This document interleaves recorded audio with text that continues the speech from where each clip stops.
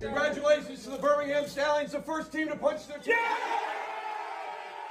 And that's why the team is dancing. How about them Stallions? If you haven't jumped on the saddle just yet, you should now, as Birmingham is back in the playoffs for a second straight season.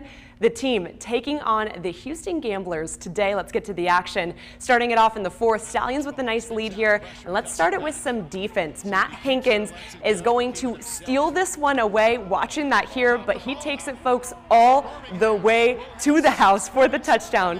And the Stallions weren't done yet, nor was their quarterback. Alex Magoo running and then hopping in for another Stallions score, sliding all the way into the playoffs. Stallions win it 38-15, clinching the first spot in postseason as they look to go back-to-back with USFL championships.